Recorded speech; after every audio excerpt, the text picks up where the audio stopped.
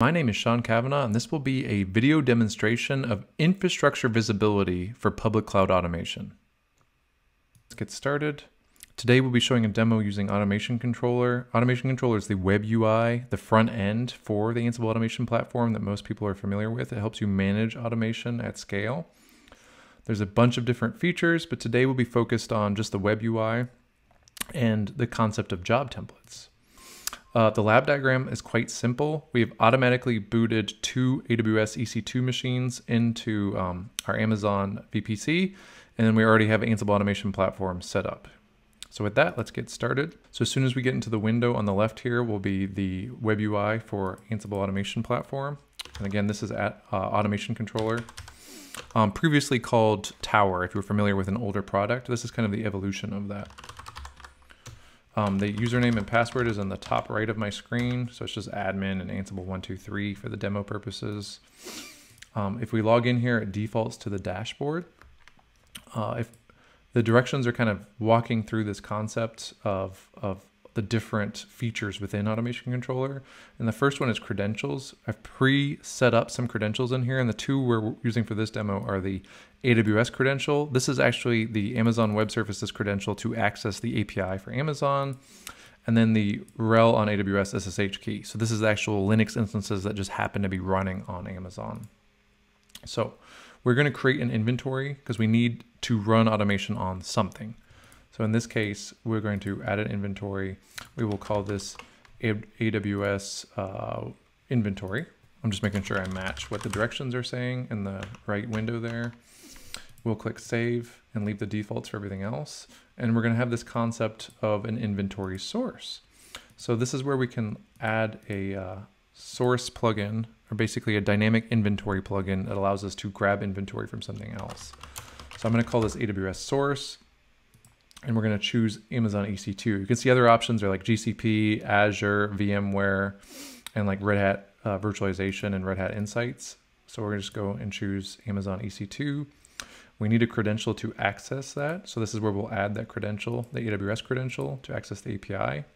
And we have this ability to add a host filter, but we're not going to use that. I only have those two instances in this demo environment, but this lets me filter on, like, so let's say a specific tag. So I'm going to save that. As soon as I save that, I have the ability to sync. So I can sync. And if you click the running, it will take you to the job template. But you can also click jobs here. And you can see that we kind of drink our own champagne. Is actually using Ansible job here to actually run that sync. And you can actually see the output in here. So as soon as that runs, we can click back jobs and we can see it's still running. As soon as that finishes running, it'll say successful. And then we have those inventories. So we go back to our inventory, click AWS inventory, and if we click hosts, it'll actually list those two hosts. And we can actually log in there and we can expand this JSON window and look at all the facts that it's gathered. So there's a bunch of different information that is gathered, including the subnet ID, VPC ID, what availability zone it's in. So it's in 1E, the group name, and so on and so forth. There's just like a ton of data that it just shoots out this giant JSON blob that's not very human friendly, but it's giving us all the information that the API gave us. So the next thing we want to do is, like, now that we have these hosts in inventory, like, what can we do with them? And we can test if Ansible will even work. So without even running a playbook, what we can do is we can go to inventories again. AWS inventory is just click on hosts, run command. Actually, we want to run on these two hosts, run command. And we will choose the ping module. And then we'll click next. We want just a normal default execution environment, the default one that I've baked in here. This is where we're actually going to use the SSH key because we're talking directly to the Linux instances that have reachability to the internet. And we'll click launch. And basically this will use the ping module, and it kind of auto creates a job template for us so we can just run that ad hoc test. And we see ping pong, ping pong. So it successfully ran. We can also see, because it's green, we can tell that it ran successfully. So on to the next task. So I talked about this concept of a job template. Job templates are extremely important. And we'll kind of break up the anatomy of a job template. For this lab, we're actually calling this infrastructure visibility. So this isn't a replacement for monitoring, but it's just our ability to gain insights, information by using Ansible info and fact modules about instances wherever they're running. And this gives us kind of situational awareness of what's the status. And it's nice because Ansible is agnostic and can look at multiple clouds, multiple infrastructure, on-premises, etc. So a job template is made of 3 major parts: a credential, how do I log into that system, inventories, what is the actual machines that I want to log into, and then project. This is where I sync automation playbooks from. And then I can run that on whatever. But if you break apart a job template, it makes those 3 core components. There's other settings, but those are the 3 required things that I need to access them. What am I running on? How do I run them? And what am I running? So let's get started with this. This is a very simple playbook we're going to create. So we're going to create a job template. We're going to click add job template. We're going to call it exactly what the directions say, retrieve VPC info. We're going to leave it in job type run. You could also flip to check.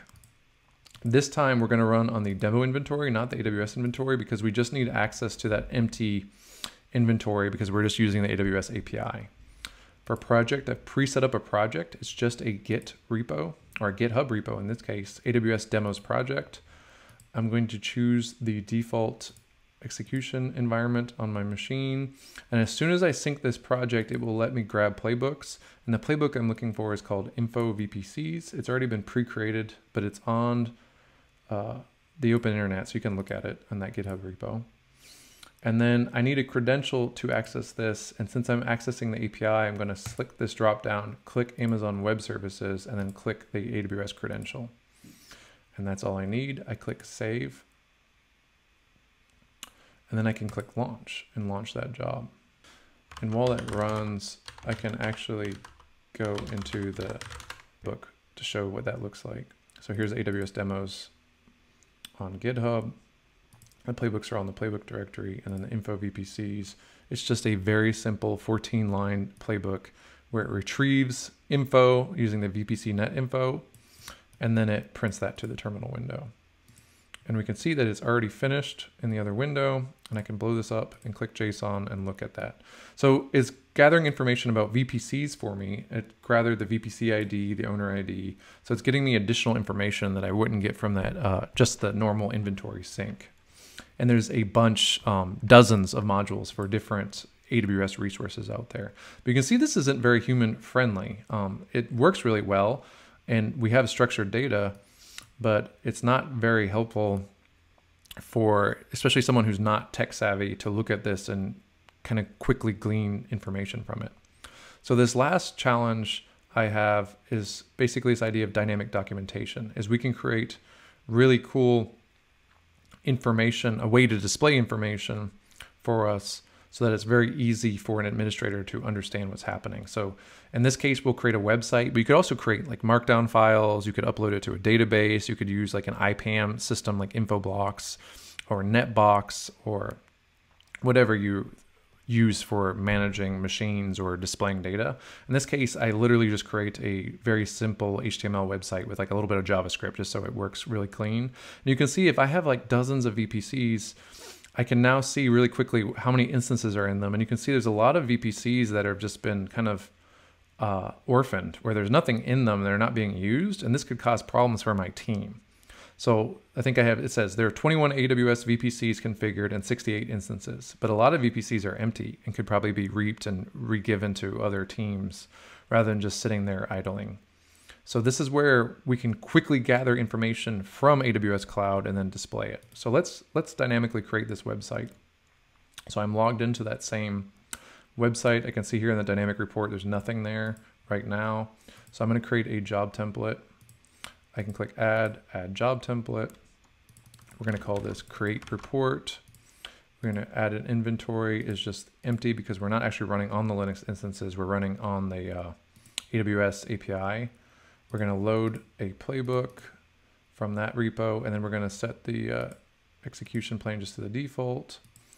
The playbook this time is called Cloud Report, and the credentials we're going to use again are the AWS credential that we have preloaded in here.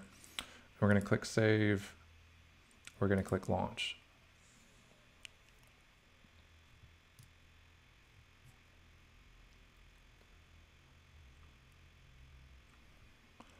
So as soon as that playbook finishes, it's basically just templating out the information into like a very readable form. You can see that the website is loaded here, and as soon as I refresh, I will get my fancy dynamic documentation.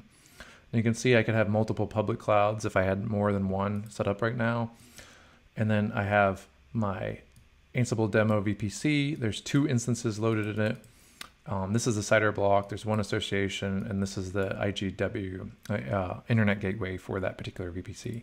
So it's really quickly, and you can imagine if I had, this is just a demo environment, but if I had dozens of VPCs, it's really quickly to see like which VPCs are full, what subnets are being used, is there VPCs that are empty. So this is just an illustration of like what kind of cool things you can do quickly with that structured data that we retrieve from the cloud. This is only like 2 tasks to retrieve information, and then a task to template this, and then I just kind of set up a very simple web server.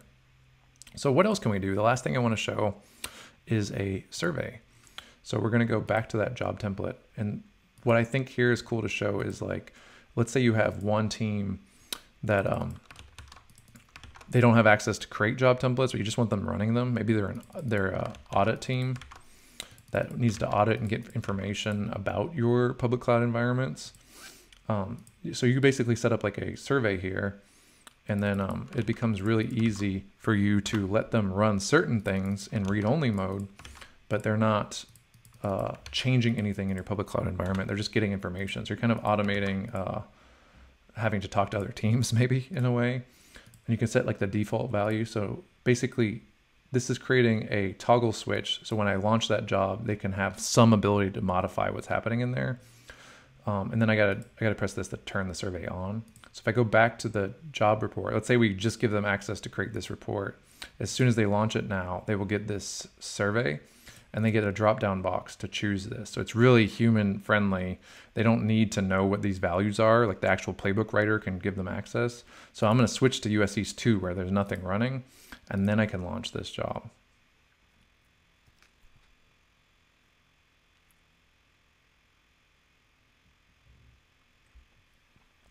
As soon as that finishes, you'll see it's on US East 1. As soon as I refresh, I switch it to US East 2, and there's nothing there.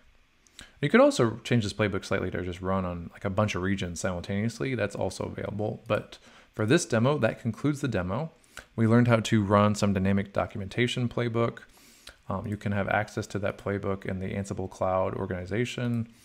And it's a very simple playbook. If you want to grab it, you can see it's just a couple roles in there. But thank you for watching this demo.